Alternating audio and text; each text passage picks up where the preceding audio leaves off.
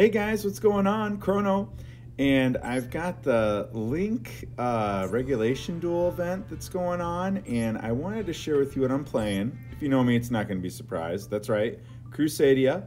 I like the ratio that I played with. I just wanted to see how it would do. Now, I will say the one Reclusia, I was wondering why I wasn't seeing certain Crusadias enough, but the rest I just have at 2, and I do like this ratio. It's actually proven to be more successful than I would have anticipated.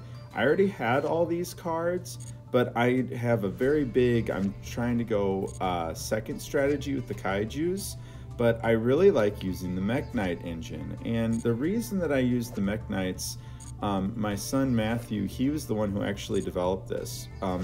He saw Mekk-Knights, saw how they worked, and started to incorporate them into Crusadia. And when I saw how he did it, I thought, man, this looks pretty real in terms of what it could do. Now, does the deck have some bricks? Yes, like I don't want Testament or Power, not necessarily right away, or I don't want like, 2 of the Legacy Secret, but it did pretty well. And again, I don't even have the extra deck maxed out. Some of it's because I just don't have the gems to get certain cards that I want. But again, it did better than I actually anticipated that it would. Now, some of the big heavy hitters like Avermax there and Appaloosa, and then of course Access Code Talker, they're great cards, and I used the Access Code Talker once. I have the Avermax just in case I needed it, but I'm really surprised with the success I've had. So let's break down some of these decks. This was a really solid build. That Pendulum deck, it really can put in work if you get enough counters, but I was able to OTK it pretty easily once I was able to get past some of his main setup there.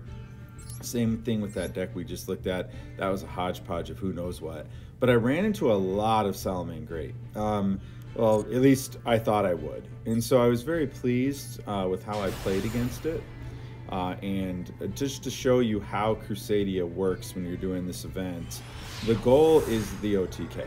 That's all you're going for in this situation. It's all you need. And so you're going to see here from the way that I play this, as long as I can make that happen, it usually works. Now, I feel like my opponent starts off well with the Signet Mining, and it's a real smart ditch to get rid of the Ash because you can just get it back. Flame Buffalo is so good. I max C here because I know Salamangreat Great's got a special a lot, but the Called by the Grave just shuts that down. Again, I feel this card should always be at 3 because it really does stop a lot of crazy hand traps, and then you actually get to play. So he's going to link off the Flame Buffalo, and you know what's happening. Balinks comes out, and then the effect in the Grave of Flame Buffalo, you get a draw of 2, and then Balinks is going to give you the field spell. I mean, Salamangreat Greats are a ton of fun. Shoutouts to Diablos. I know how much he enjoys that deck. But yeah, notice it's just giving you everything that you need. Notice now Gazelle comes out because there's a special summon. Goes ahead and sends the trap, which is really good.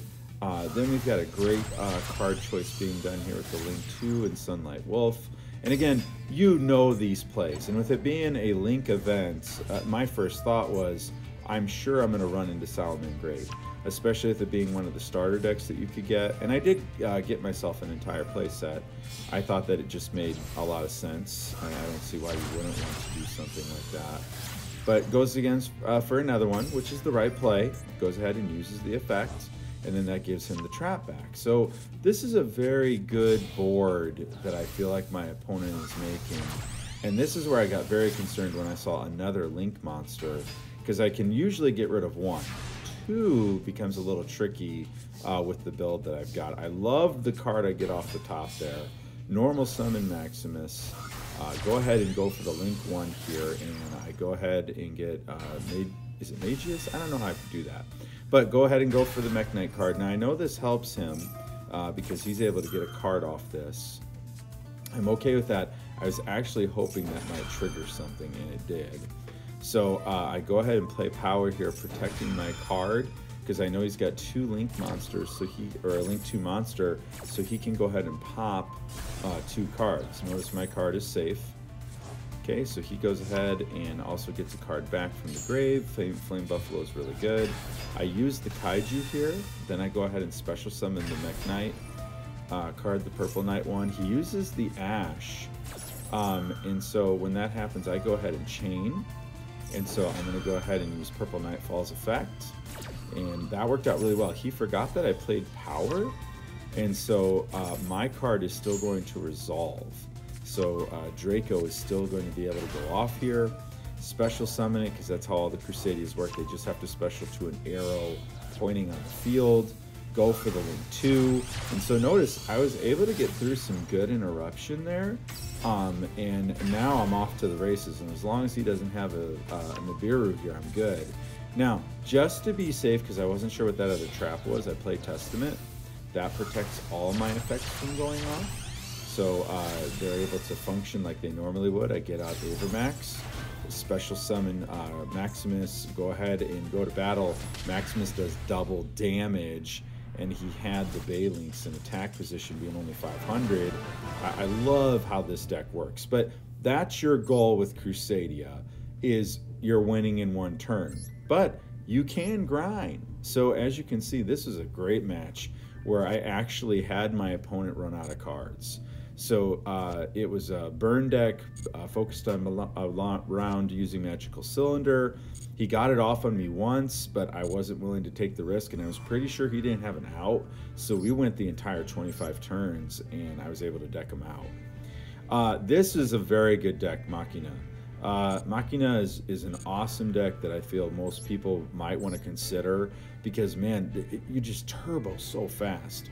This is what I thought would be the best deck of the tournament, was Tri-Brigade, but I get tired of playing Tri-Brigade, so I went ahead and went with my Crusadia build.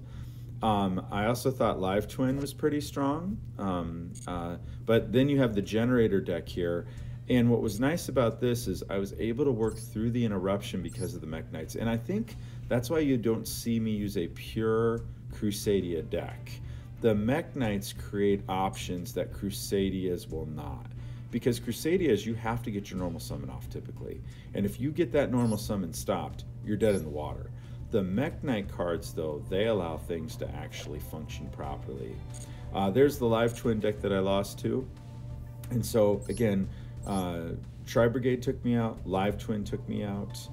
I'm trying to think, oh, and Mekk-Knight. So really, this is a pretty good record with what I was facing here. I mean, there were so many different choices. I thought about for hire. I know when that deck gets going and it rolls the right way, it can be very effective. This was fun. Shout outs to this guy who was a dragon player trying to go with another deck that Diablos enjoys, where it's all about the grave and getting out your big dragons that banish stuff. Altergeist, I was really fortunate in my build you looked at earlier. I had sided out the Harpy's Feathers Duster because I didn't really need it, but boy did I need it in that match. Blowing up his back row stopped everything. That was huge that I was able to get that to work. Okay, and then Mariness, I thought I would run into that a lot too, and so that I did lose to, but I also had a time where I won against it. And Sun Avalon is a good one too. Shout outs to my good friend Shadow Mew. You know, this is a really good deck, Sun Avalon. It really can put in quite a bit of work when it's functioning the way that you're intending it to. And then, oh, and then Sky Striker Crusadia, which I thought that was actually pretty cool too. So lots of different choices here. And as you can see, I did face quite a big variety of decks, but I thought that I played extremely well against what I faced. And as you can see here from my win-loss record, I ended up winning 75% of my matches. I thought that was pretty good, not too bad at all. So with this next replay, I did want to show you guys that the deck can grind. Now, it is against Salamangreat again, but the deck is able to hang if it needs to. And Salamangreat, I think, does a great job hanging as well. But you really get to see the Mekk-Knight cards, I feel, come into effect here, which is really nice. So right away, my opponent has a pretty good start. Uses Circle, adds Spinny. That tells me something, that more than likely he's got Gazelle in the hand. Goes for Balinks here, uses Flame Buffalo, which is really good because it's going to lead to a draw of 2. Like the way this is chaining, Sanctuary is going to be added to the hand here. So Buffalo resolves first, he ditches the Spinny, which is actually a really good ditch, and then there's the Sanctuary being added to the hand. Goes ahead and uses Spinny's effect here. Specials. Again, I really thought I'd be seeing Gazelle the first time I saw this. That's fine though, goes for Sunlight Wolf. Okay, goes ahead and also gets out Sanctuary, and then goes with 3 face downs. Now, that told me right away one of those has to be Roar, was my first thinking. So right away I'm like, okay, if he doesn't have the Link monster, then this doesn't help him. So notice this leads to specials that were really effective for me here in having the Kaijus and then having the Mekk-Knight cards. Now he's not dead. Go ahead and play my face down. I like the face downs that I have here. Go ahead now and go for the Mekk-Knight card, and this is good because I can ditch one. And notice I ditched the Mekk-Knight I already used because I can't summon it that turn. Go ahead and special. This gets me Purple Nightfall out. Then I can use that effect if I want to. Did not expect the Primal Being to come out. I should have been counting better. And the Primal Being does hurt this deck. Now, the Ash really hurt me bad. And then I realized, wow, he didn't have Gazelle, which surprised me that he didn't go for that play instead of the spinning. I think that actually would have been the better way to go. I'm actually okay with this because the token's pretty large. Was disappointed to see that Circle meant that he was getting Gazelle now. So I thought, oh, that's not good for me. So it's his turn. Not really bad. I thought that's pretty good setup for what he wants to do. Normal summons the Gazelle. Instantly I go ahead and chain here, and the secret is so good because anything that's in the same column as a Mekk-Knight card, it shuts off what you're doing. So this is a great deck for control as well, to where he's got to decide what to hit. In this situation, he had to hit the token. If not, he's dead, more than likely. So goes ahead and links off here and goes for the Nightmare Phoenix, which I thought was interesting. Uses the effect, pitching the Imperm. I use my Imperm at this point, hoping that I can negate what's in the column there, but it's cross out. So cross out Designator, putting in so much work here. I do go ahead and chain here, and that makes him go ahead and use the Infinite Impermanence. So this was a huge play by all of us because now I can't move my Mekk-Knight, and then he's going to be able to destroy Secret, which I do agree is the right play. You want to hit that card because then that also gets rid of the Mekk-Knight that's on the field, no more negations. So my top deck is amazing though. It's another Secret. We're both in top deck mode. And I thought to myself, man, that could not have gone better with what I was trying to do. Goes ahead and activates, or goes ahead and tries to attack. I activate Secret. That gives me Purple Nightfall. It's not going to be able to get over me. I wait till the end phase, use the effect. It's going to come back on the standby, which is so good. And I go for Blue Sky. And this card is so good, depending on how many cards are in the column with it. It really leads to me getting more cards. So he's got one in the same column. So I go ahead and go for my other Mekk-Knight card, switch everything to attack position, go ahead and start attacking in. It's really decent damage, but notice it's still not enough. But notice the way we're both interacting. There's a lot going on there. And I do go for Phoenix here. And I think to myself, I'm not going to need the Primal Being, so I just go ahead and hit the Roar, then get the special off. And now this was a mistake. I probably should have went to the other zone because there would have been nothing that he would have been able to do here when it comes to his deck. He does get a good card in with the Salmon card.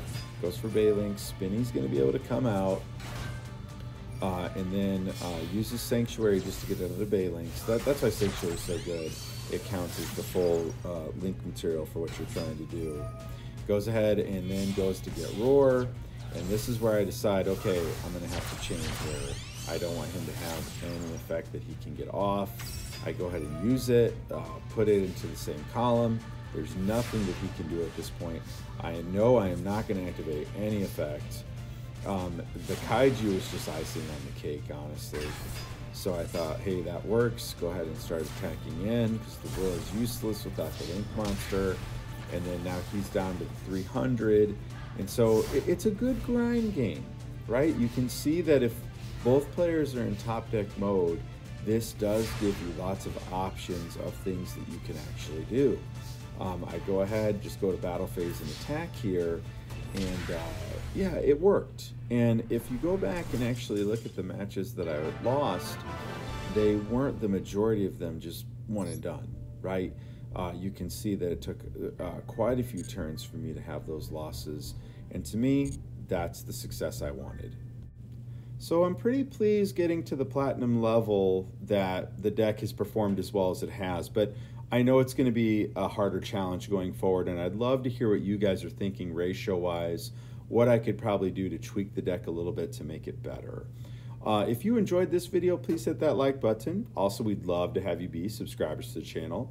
And speaking of subscribers, this is year 5 of us being a YouTube channel. It has been awesome having you guys with me. I appreciate all of you so much, and especially those who have contributed from our community. You know, individuals like Casey, Diablos, Shadow Mew, Obelisk, Grunt. You know, all of you guys have made the community what it is. If you want to follow our community online, we'd also love to have you guys be a part of our Twitch community. Hey, thanks again for watching, guys, and we'll see you next time. Yeah! That's a great hit! Yeah, Matthew! All right! Hustle, hustle, Matthew! Yeah!